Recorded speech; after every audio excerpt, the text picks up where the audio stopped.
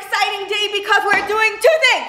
One, we are finally making sliding doors to cover all the mess that I have over there. And two, we are doing it with my incredible hubby. Yeah!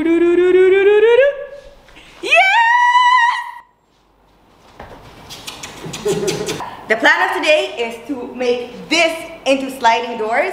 And what I really wanted is for the sliding doors to be invisible. This means that we're gonna make the doors go all the way to the ceiling so that you can't understand that they are doors, but that would be too heavy, so we're cutting the door in half. Basically, we have no idea what we're doing, but we're doing it. Because we're lazy, we just ordered it pre-cut it, but basically what we did is order the height that we want of the door with, I think 2 meters, 2 meters 20. Measure your own door. Initially, I thought that I wanted to put smaller pieces of wood on the head of the height of my wood, but then I realized that I would need a nail that is long like 15 centimeters, which is obviously not an option, so we're gonna end up putting them on top.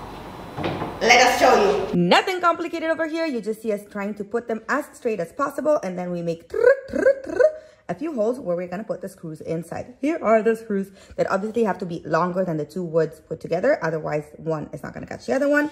10 seconds into the tutorial and we already did a disaster. You have to go inside with your holes just to cut out the first of the top wood. Because if you go too deep, then basically the nail goes deeply inside and you're not catching anything. So you're not holding the door. We did 100 holes here. That's not what you want to do. We're gonna do 4 holes per side. Yes. Now that we understood how to make these holes, you see us going very quickly. We are geniuses! Here and there, and making holes everywhere. We're gonna do this on every single corner. Does this mean you're doing every video with me right now? No. And we are gonna add also a 3rd piece of wood in the middle to give it even more stability.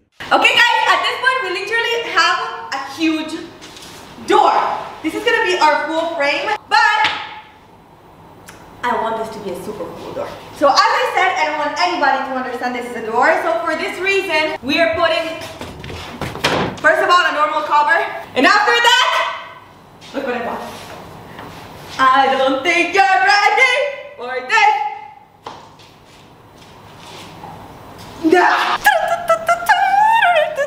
This basically looks like real rock, and it also has this 3D texture-y effect. I am obsessed with it, and as you can see, it's very light, and that is because it's made out of foam. I don't want my door to be 100 million kilos heavy, so I can't slide it anyway. And we're gonna cover the entire door with this, go all the way to the ceiling, so it's just gonna look like a huge column. Let's go. So as you guys can see, this space is actually way taller, way longer than that one. Now it's not a mistake. It's actually was her idea. She want to basically hide the metal slide of the door, right? Yeah. So we're gonna install the metal frame on the wall, but we do not want to see that. So that's why we made this longer, and actually even the bricks that we're gonna put on top are gonna be even taller, so that when it slides, it covers completely the trail. Which make it basically the invisible wall that Nicole wants to do. So let's see how it's gonna work out. Okay, it's very hard to do it on the table. You're recording. I am. I told you. Sorry. I didn't do it. Yeah. Oh. Really? Okay. I don't think you're recording. Doing this on the table is way too hard. We are moving to the floor. Whatever you're holding is working.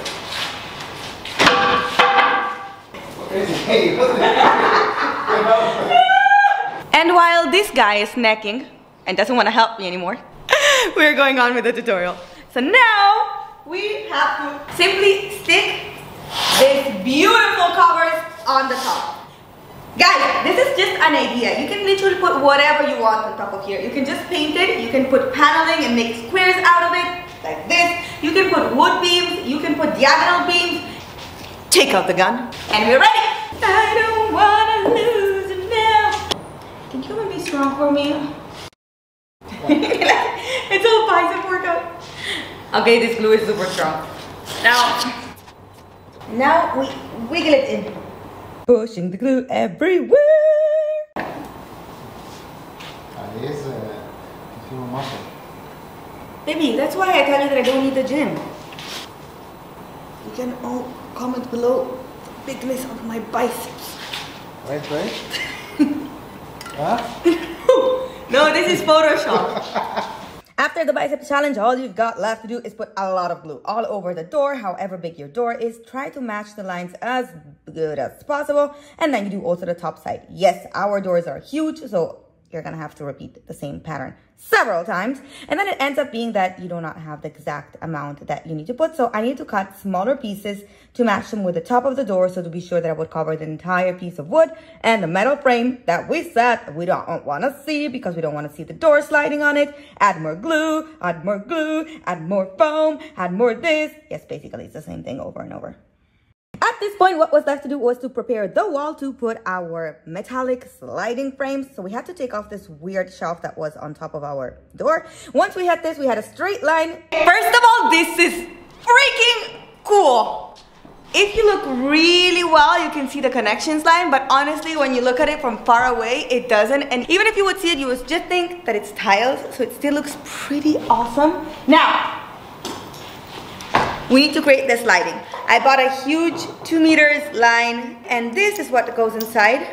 So this, and this is what we have to screw on the head of the door, so that after, you can just in the door, and it slides with it. This is so easy. Like a sliding door, I just tried to order it the other day for a client. It was $3,000, the cheapest one, custom made obviously. We're doing this for nothing. And it's way cooler. Normally you just have to screw it to the top of the door, but we have this thing on the back just because we don't want to see the metal frame. So this is gonna go here on the head of your door.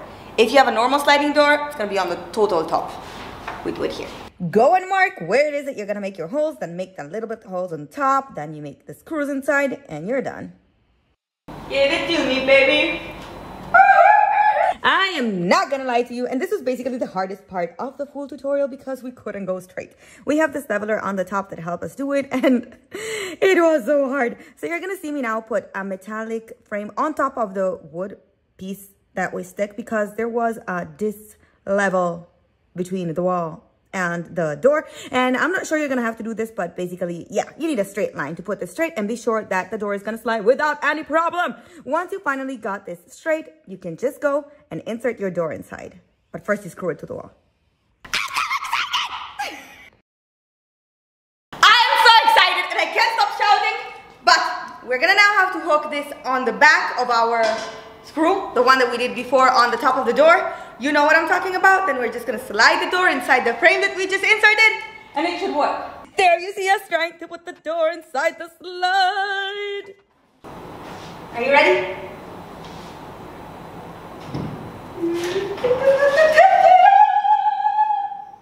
Now we need to do the second door. Good luck. Once Zari was gone, all I had to do was repeat the same identical process 3 more times because I needed 3 extra doors. And I added this little piece to connect the missing part of the door to the wall, because obviously we need to go straight in there. And I did the same thing on the top. 2 days later, I built it the second door. I built 2 doors on the top part so that it can be a huge door, and connected it. Yes, it's behind me. I'm gonna show you in a second. Don't forget to subscribe if you haven't done it yet, and see you next Monday. I'm gonna have to show you the videos in vertical because it's too high to put it in a horizontal frame, but yeah. 1, you can push the top and the bottom door at the same time, or you can disconnect it. I'm gonna show you now what happens if I pull the door without inclining it, and I pull it. You can see that also the top door is opening with me. So I can open completely all that section. Option number 2 instead is incline slightly the door so that the top door and the bottom door do not connect anymore. And at that point, I can slide out only the bottom door if I want to keep the top one completely closed, because I can build something else up there. Or the opposite, I can open the upstairs and make a little sort of balcony and leave the bottom closed. Basically, it's super versatile and I love this.